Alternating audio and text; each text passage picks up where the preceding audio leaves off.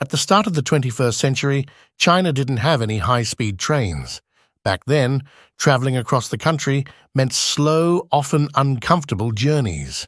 A trip like the one from Shanghai to Beijing felt like a marathon, with trains crawling along at low speeds, making travel long and exhausting. Fast forward to today, and the story couldn't be more different. China now has the largest high-speed rail network in the world, over 42,000 kilometers of track. And it's not stopping there. By 2035, the network is expected to double to 70,000 kilometers. So how did China pull this off? How did it go from having no high-speed rail to becoming the global leader, even helping other countries build their own networks? That's exactly what we're going to explore in this video. We'll break down China's incredible transformation into a high-speed rail superpower. But before we dive in, don't forget to hit that subscribe button to show your support. The power of technological transfer and partnerships. In the early 2000s, China didn't have the skills to build high-speed trains on its own.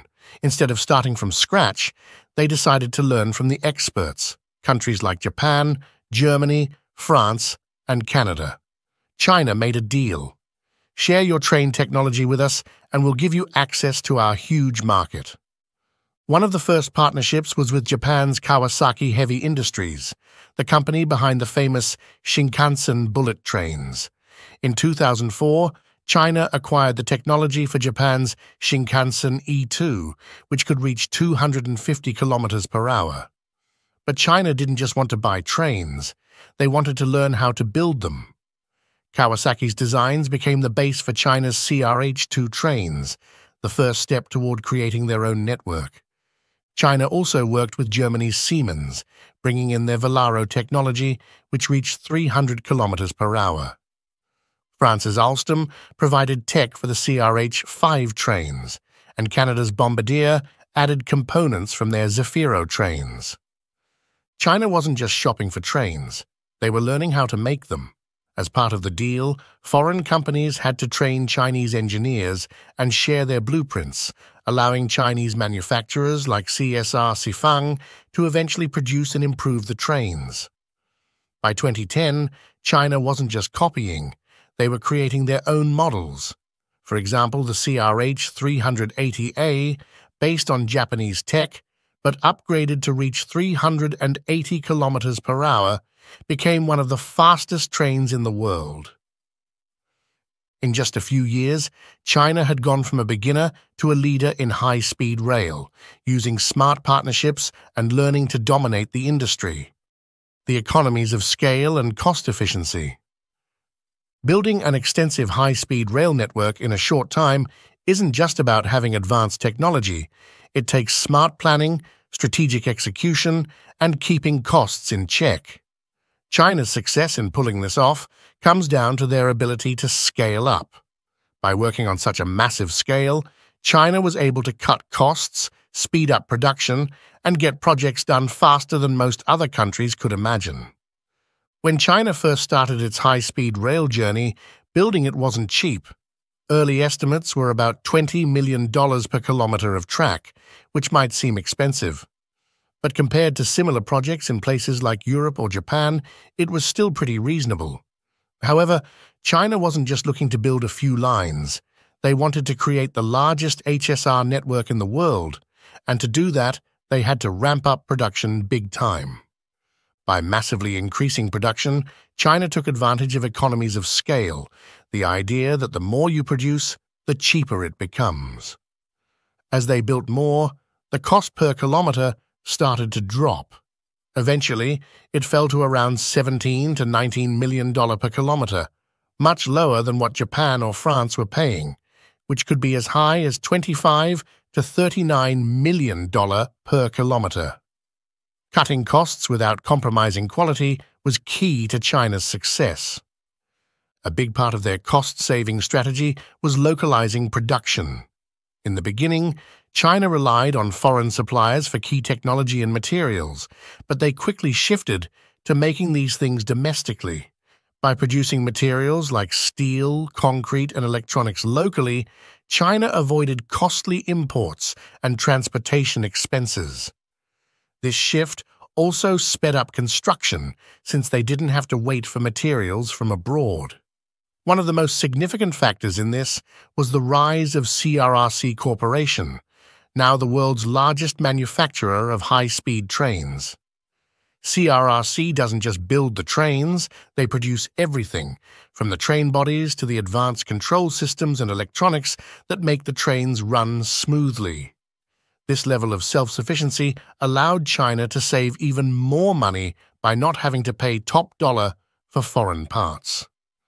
By controlling every step of production, China was able to make the whole process more efficient. This approach also applied to building the rail lines. Chinese construction companies were trained to handle everything from tracks to tunnels and bridges, meaning the entire project was managed by local teams.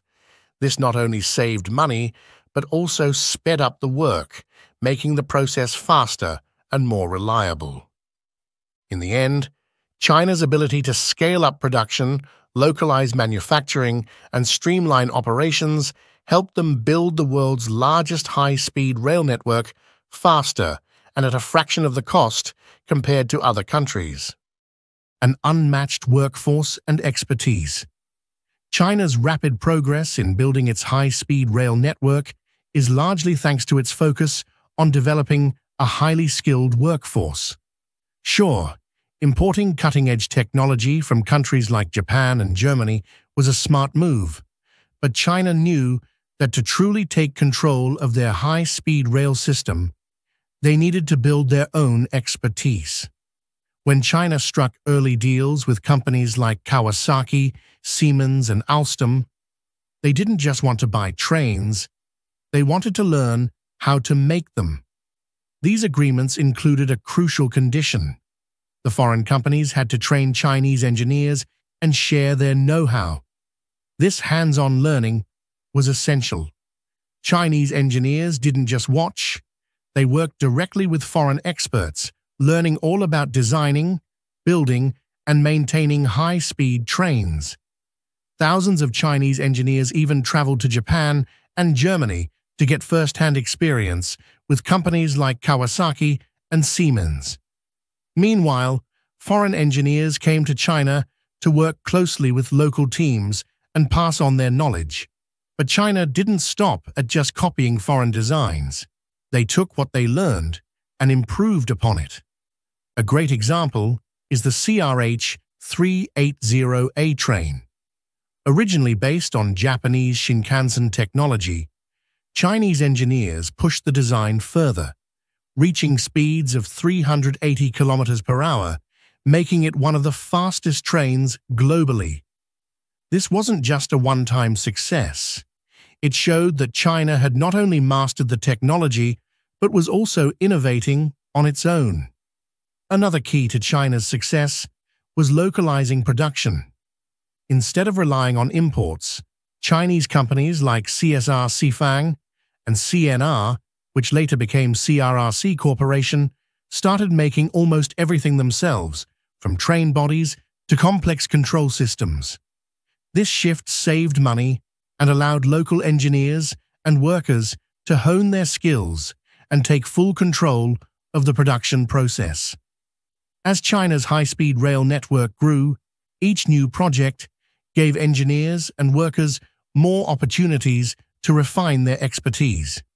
By around 2015, China wasn't just learning quickly, it had become a leader in high-speed rail technology.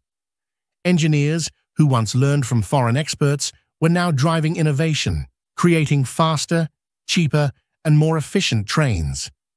China had developed such a deep level of expertise that it no longer needed outside help, and was even exporting its technology and trains to countries like Indonesia, Turkey, and Kenya. And that's how China became a powerhouse in high-speed rail. What do you think of our breakdown? Share your thoughts in the comments below. If you enjoyed the video, give it a thumbs up and don't forget to subscribe to our channel for more content.